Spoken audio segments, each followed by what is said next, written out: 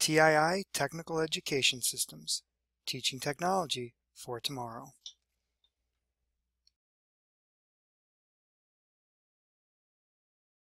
Okay, in this video what I'd like to show you is how to set up a very simple subroutine, and Siemens makes this process very easy to do.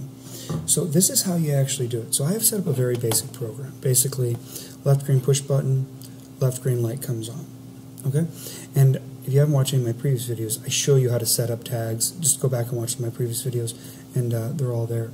So what we want to do when we're creating a subroutine, which is such a useful feature in all PLCs, and good PLC programmers really know how to take advantage of subroutines, is basically what you do. You come over to your project tree, and under your program box, where your main program is, your OB1 is, what you do is you're going to click on Add a New Block.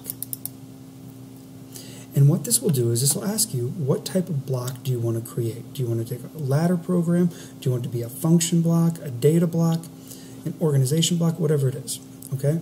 So what we're going to call this is just the sub. Okay, what's called sub. All right? And this is what language do you want? Ladder, function block. Okay? So we're going to just keep it at ladder. All right? And we're going to come over here and select OK. And now that subroutine is right here. And it's blank. So what we're going to do is we're going to just throw a very simple program in here.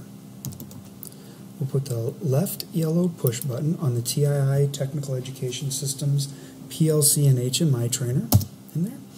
And we will put the right green light in here. Okay? Now this is in your subroutine. If you have a subroutine, that has to be somehow associated with your main routine. It can either be something that is always on or something that is only activated when an action happens. What do I mean by that? Well, you'll notice here in Network 2, I have a blank line. So if I want the subroutine to only be scanned when my right green latching push button is activated, this is how you add the subroutine in. You select FC1, your sub FC1, and you bring it down to Network 2. And that's all you do. It's that simple to connect your subroutine to the subroutine you've created. It really is very simplistic. So now what that means is this subroutine be scanned when this is activated. And this can be activated by the right latching push button. Now, what we want to do is we'll go ahead and download this, and I'll show you how this works.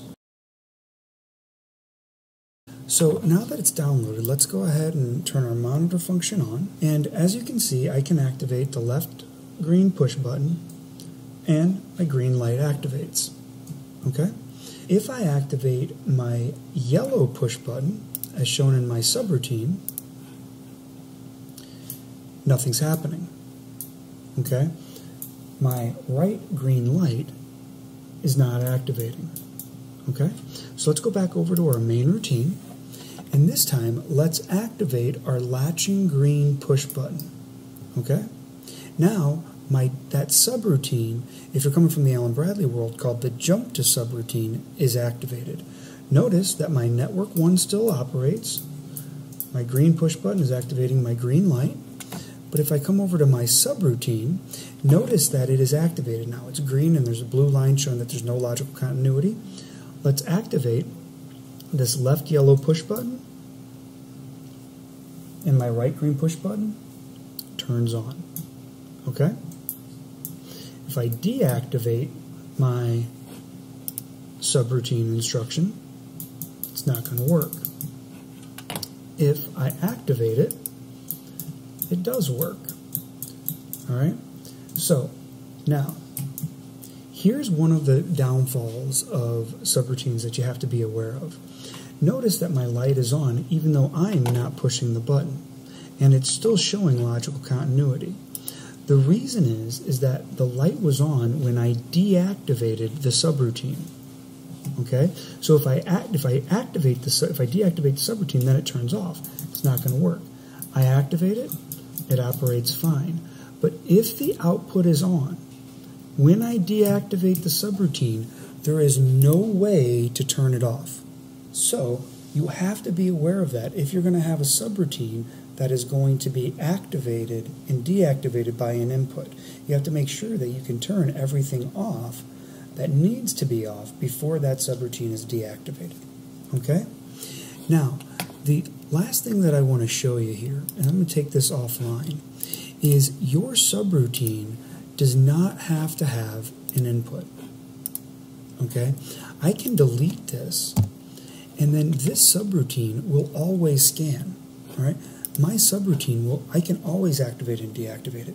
This is very common in programming, where people will break up portions of a machine and put them into subroutines so they're easy to diagnose if something goes wrong, and they're easier to understand. And this is how, I'll go ahead and download this and I'll show you.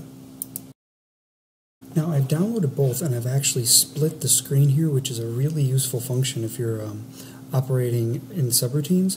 So notice that this is logically true. So now, no matter what I do, this will activate. Okay, the subroutine, there's no way to turn that off. And sometimes that is a very useful function. There are many subroutines that are programmed with no input at all, so they're always being scanned. Okay, I hope this video helped you with your understanding of how to input subroutines. Thanks for watching.